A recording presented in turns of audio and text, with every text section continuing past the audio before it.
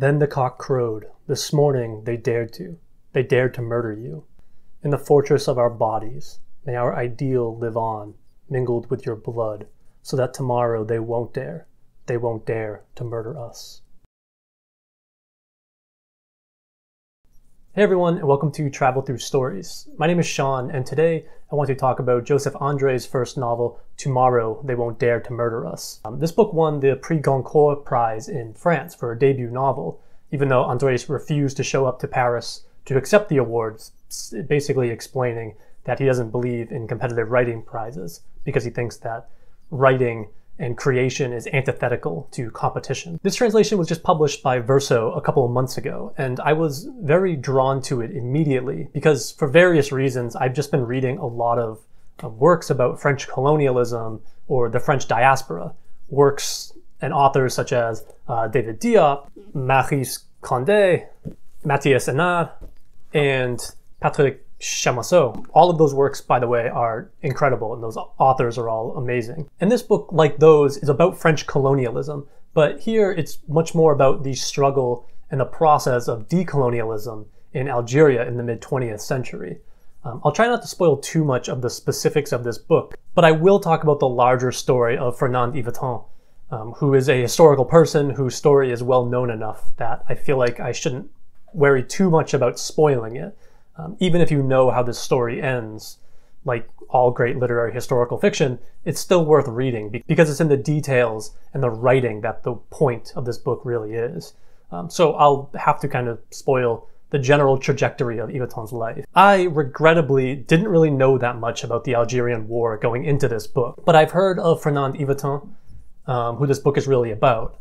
I've read works by Simone de Beauvoir, Frantz Fanon, Jean-Paul Sartre, Albert Camus, who all talk about him specifically and this war more generally, as they were all politically active at this time and spoke out against, well, what this book is really about, which is the arrest, torture, trial, and execution of Fernand Yvetot by the French state during the war in Algeria.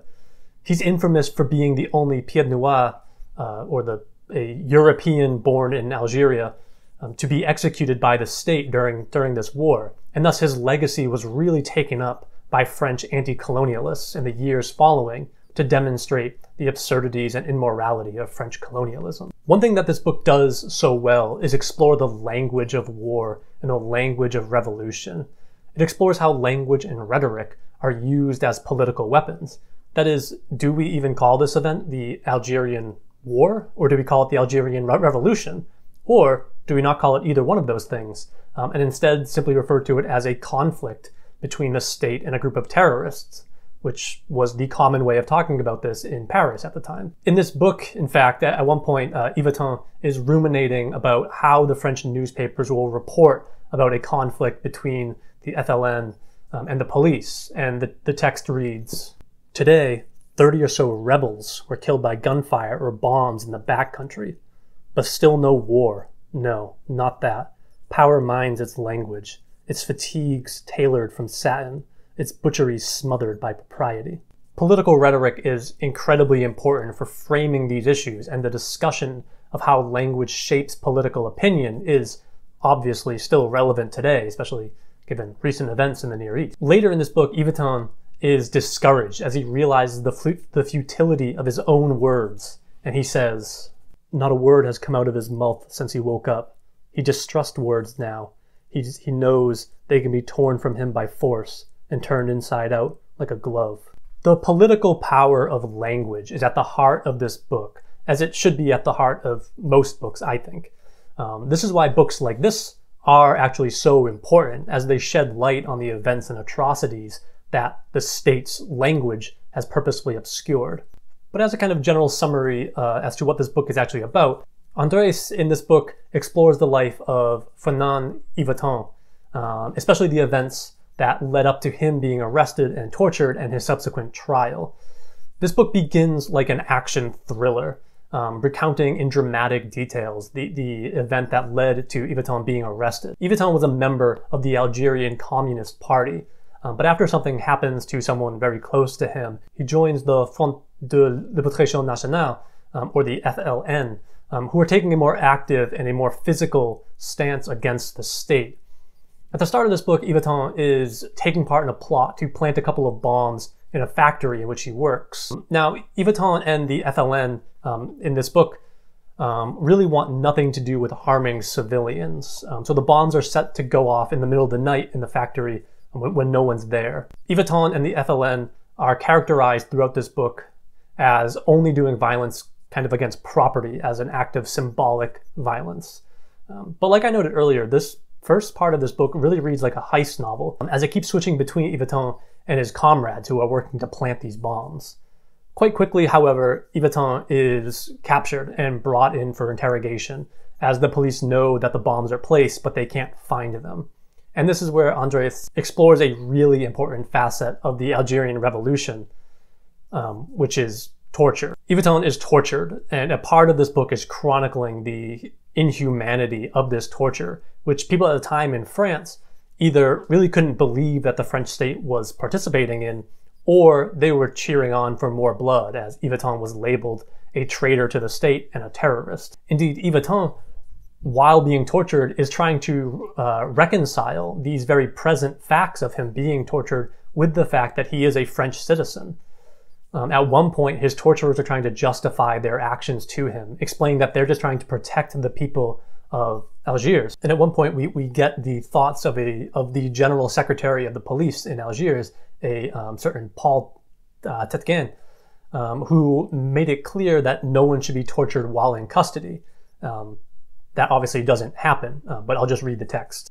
What Fernand does not know is that the general secretary of police in Algiers, Paul Tetgen, made it explicitly clear 2 hours ago that he forbade anyone from touching the suspect. Tetgen had been deported and tortured by the Germans during the war. He could not understand why the police, his police, that of the France for which he'd fought, the France of the Republic, Voltaire, Hugo, Clemenceau, the France of human rights, he was never sure when to capitalize. This France, La France, would use torture as well.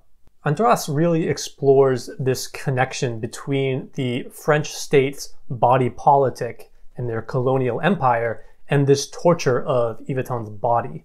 The latter really maps onto the former, as this use of torture exposes a perversion of law and justice, among other things, as torture can't really happen in a democracy that upholds individual sovereignty, right? And on an unrelated note, Guantanamo Bay is still open. This book isn't all doom and gloom, though, as one thing that Andras does so well to alleviate some of this mounting pressure is by having each chapter switch back and forth between this present storyline and the past, which explores Yvetot's relationship with a woman named Eline leading up to the revolution. These scenes contrast brilliantly with the brutal torture scenes, as Andras really shows that he can write love scenes just as well as he can write brutal war scenes. The former really heightens the latter, and vice versa, as the two storylines really work together here. He does some interesting things here as well, as Eline is a Jewish-Polish immigrant, and Andras uses this to connect the atrocities in Algiers back to the Nazi invasion of Poland and the treatment of the Jews during World War II. She's an interesting character by herself as well, as she remains loyal to Yvetot and defiant to the police and the press. This switching back and forth between the present and the past, which is really only just a couple of years before the main storyline, though in these flashback scenes that they tell stories of their childhood growing up. But this also helps Andras explore the interactions between Arabs and Europeans in Algeria, and thus of colonialism in Algeria. While Yvetot recounts growing up in a rather multicultural setting in Algiers, the effects of colonialism can be seen throughout this book. At one point, it even notes that the prisons are colonized, as Arab inmates receive fewer blankets and fewer meals than their European counterparts. Yvetot's fight is expressively anti-colonial. He explains his intentions quite clearly at one point, saying, "I took the decision to become one because I think of myself as an Algerian, and I am not indifferent to the struggle of the Algerian people. It seemed to me wrong for the French to stand apart from the struggle. I love France. I love France very much. I love France enormously, but I have no love for colonialists.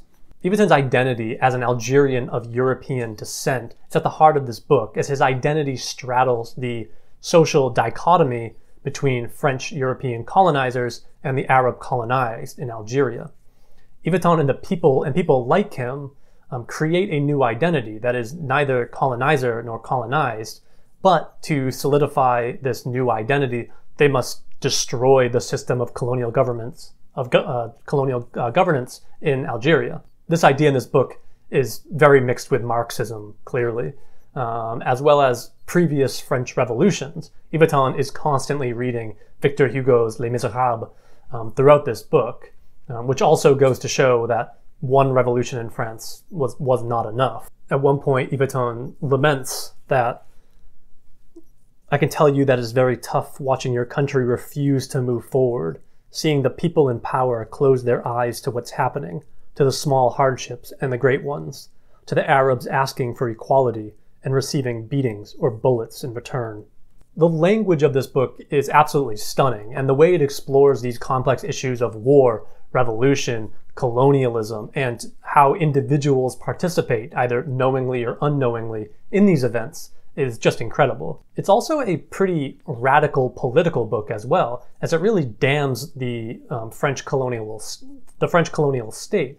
I'm actually really surprised that it won the Prix Goncourt, but I highly recommend this slim volume. This book is so powerful because it so effectively recreates the political life of Fernand Yveton, and through him, the struggles against colonialism during the Algerian War. It moves past this specific moment, though, to engulf modern struggles for égalité et liberté, and perhaps not just fraternité, but also sororité, this time as well. It shows the inevitability of people's resistance to corrupt and colonial systems. And in that way, it's hopeful, I think. Though, as this book shows, that hopefulness shouldn't encourage complacency or anything like that. Fernand Yveton wasn't alone. He was one of, well, perhaps millions who, in small ways or large ways, resisted. I'll just end on a quote that I absolutely love that embodies all of these ideas. "There is no heart the state can constrain. Dreams eat into its reason like acid." It's just beautiful. Thanks for watching.